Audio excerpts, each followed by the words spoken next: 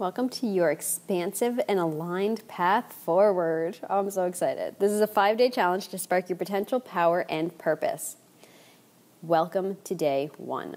So today we are getting acquainted with your power, potential, and purpose. And I'm going to chat a little tiny bit about what chakras we're going to be working with, as well as what power, potential, and purpose means in the context of this challenge and going forward in my work.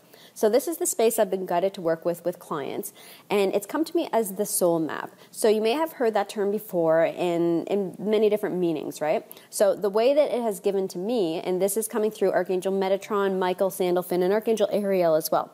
So it's the intersection of your power, purpose, and potential. So picture just like a map, a soul map. This kind of like, the way that it was shown to me is almost like in a Metatron's cube, so that middle circle is your soul map, and your power, potential, and purpose is where it's all intersecting. So it's in this space, we're all going to be moving closer to this soul map within this challenge here. So when you start to hit the outer circles of your soul map, you're going to start to feel an alignment. Things will feel like they're flowing, and your trust and self-belief are going to start expanding and expanding. Opportunities are going to flow your way as if by magic. And the deeper and deeper you get into the soul map cross-section of your power, purpose, and potential, the more you're really going to feel these things, and the more you're really going to understand your power, purpose, and potential. So with that also comes increasing amounts of responsibility. So responsibility is really a gift and a sign of spiritual maturity. Souls that are close to this space of responsibility, this place of a soul map, have incarnate many, many times and have been perfecting their gifts across many lifetimes, so that you can relax in knowing that without a doubt, you will have everything you need to step up into this higher responsibility without ever having to feel overworked, overpressured, or fear. So these aspects are likely going to come up. So it's important to remember that they are part of the human program and temporary, and we can move through them. So keep that in mind throughout the challenge and going forward as you're stepping into your soul map. Anytime you're feeling this pressure, this fear, overwork, doubt, we can work through them. That's just part of the humanness. We'll connect and work through that for sure. So we all know where we're headed now in the soul map territory. So during this 5-day challenge, we're sparking more of your power, potential, and purpose, all three of which set you on this expansive and aligned path forward, deeper towards your soul map. So with some of the concepts we're going to look at, they may seem familiar, or you may have done similar exercises before, but don't skip over them, as they're going to help to come up to meet you exactly where you're at right now. So to get started, so this is just kind of some housekeeping to get started that you want to have on hand.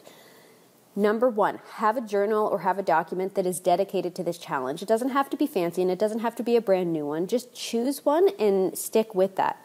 You want to write the date at the top of the page and write day 1. This is where your work begins. Number 2, set your intention for the challenge. So what do you want to get out of the challenge? How do you want to feel at the end of the week, at the end of the challenge? What clarity are you hoping to gain?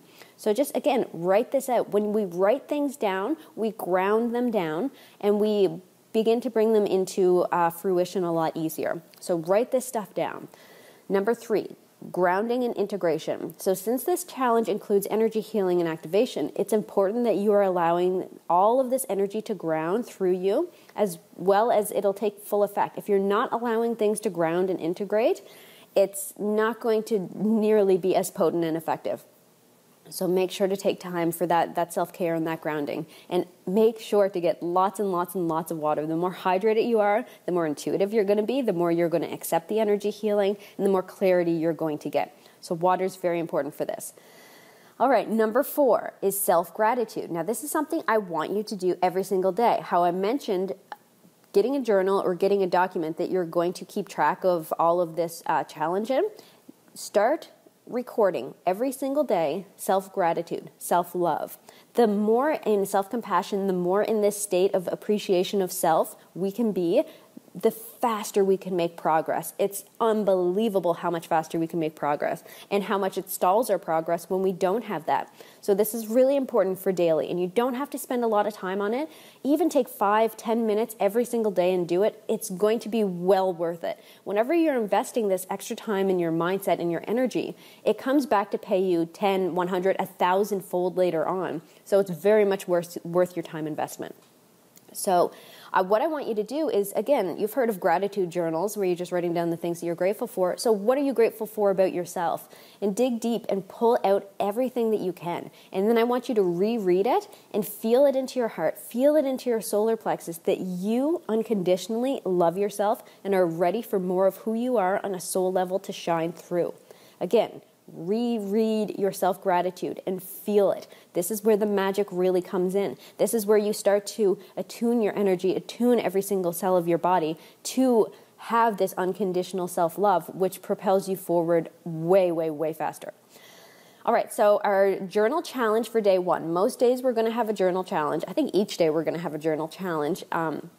And what that does is, again, it connects you into the mindset and it starts to open you up to your subconscious and the things that are going on in there, again, to be making faster progress. So, journal challenge for day 1.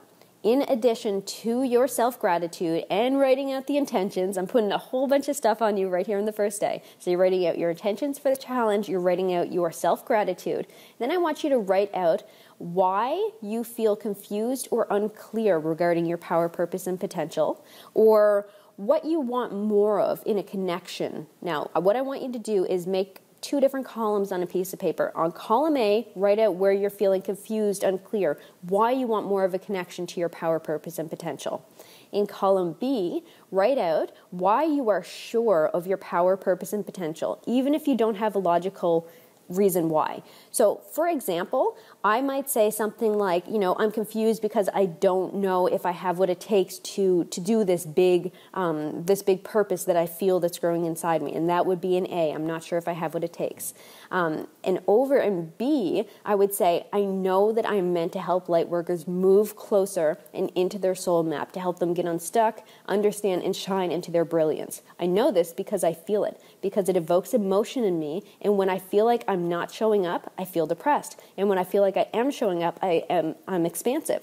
So it doesn't necessarily have to be a logical reason, like I know I'm connected to my power, purpose, and potential because I have this accreditation or I took this course or something like that. It's about how you're feeling, because you're always going to feel your power, purpose, and potential. So again, column A, you're starting to write out your doubts, things that are unclear, things that you want more information on. In column B, you're writing out what you know for sure because you can feel it inside your body. Again, we're just starting to wake up all of these things inside ourselves. So what I'm going to be coming back with today as well is an 8D shift energy clearing, and that's going to help to start to move some of those confused and stuck energies out of the way. Now, I mentioned that we are going to be working with specific chakras throughout this challenge, and that may change as I'm channeling information and meditations and energy healings and those types of things throughout the week. But right now, the flow of energy that we're working with is we are working with your crown chakra and any chakras above that you have already opened and activated. So again, this challenge is meeting you where you're at. So that's the first kind of area that we're working with. And that has to do with your potential. And then we're also working with your solar plexus and navel chakras. So the way that I work with chakras, especially as it's relating to soul map, is the 5th dimensional chakra. So we're expanding things out. We're moving things up to a higher vibration. So we're going to be working with your 5th dimensional solar plexus and navel chakras. And that's to do all with your power, right? And then we're moving down further and we're working with your Earth Star chakra, and that's to do with your purpose. So we're working with purpose in the Earth Star, power in the solar plexus, and potential in the crown chakra and above.